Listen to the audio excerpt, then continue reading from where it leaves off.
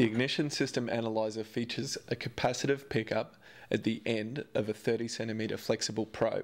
The display features the ignition system currently being tested, the number of cycles of the engine under test, a low battery indicator, the spark detected symbol, the secondary display area, and the primary display area. Pressing and holding the power button turns the unit on. Pressing the power button once resets the minimum and maximum settings.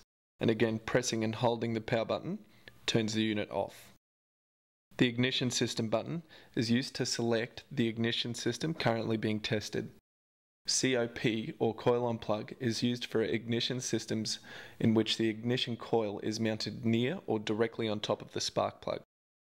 SPW or spark plug wire is used for all ignition systems equipped with high tension leads, conventional distributor, magneto, distributorless or waste spark ignition systems.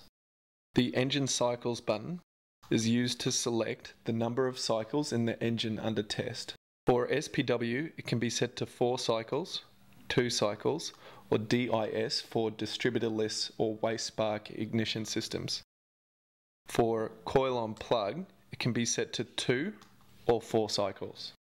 The main function button is used to select the primary measurement function and can be scrolled through burn time, peak kilovolts, and RPM. The ignition system analyzer is self-calibrating.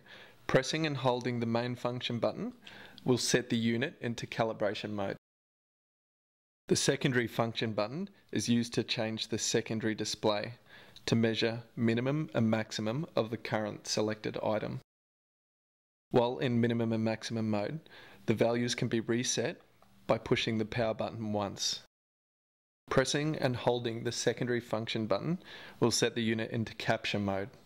Capture mode is used for no start situations. Putting the unit into capture mode allows you to leave the unit on the vehicle and crank it. Results will be subsequently displayed.